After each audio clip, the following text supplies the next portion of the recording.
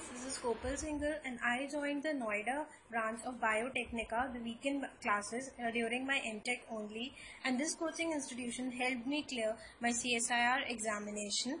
So what I feel is that the teachers present at this institution are very good and they are well versed with all the concepts in their field, and they are very expert in their field.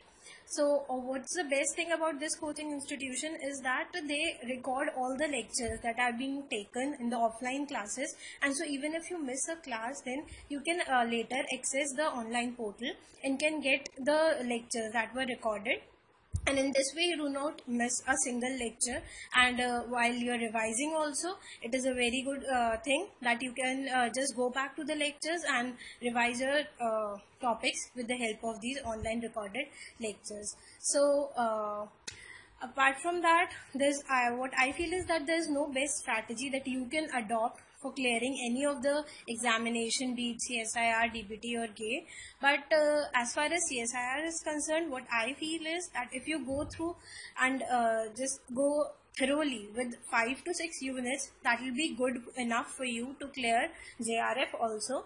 And what else is that you should just focus on the strong units of your, instead of trying to cover up the whole syllabus. Just focus on your strong topics and be thorough with them. That will definitely help you to get good marks and good results in these examination. At last, I'll just like to thank the coaching institution, the teachers present there, and my parents for helping me get through these examinations. Thank you guys, and all the best to you for your examination.